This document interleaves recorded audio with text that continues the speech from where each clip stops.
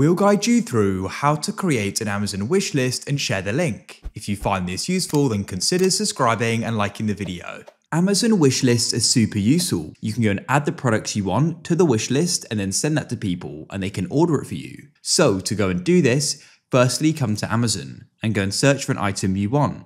So in this case, I may go and search for an iPhone, let's say. You can scroll down, find the product that you want, and you can then go and click on it.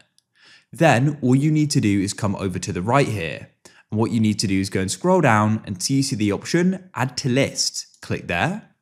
And then you can go and name this. So I could go and name it Christmas, for example, and then go and click on Create. Now it's been added to the list. So you can go and continue to adding more items to it. After you finish adding the products to your list, go to the top right of Amazon and hover over your name. And what you then need to do is go down and click on Your Lists.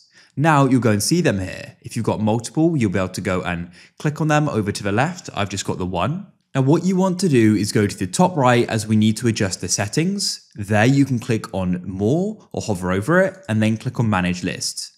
Now what you can do is go through here. The main thing I want to do here is add a delivery address. So I'll click on Create New. After you've added it, you can click on Ship to this address like so. Click on Save Changes. Now go to the top right and click on Send List to Others. You can choose if you want someone to view only or be able to view and edit. In this case, it's view only, so we'll click there.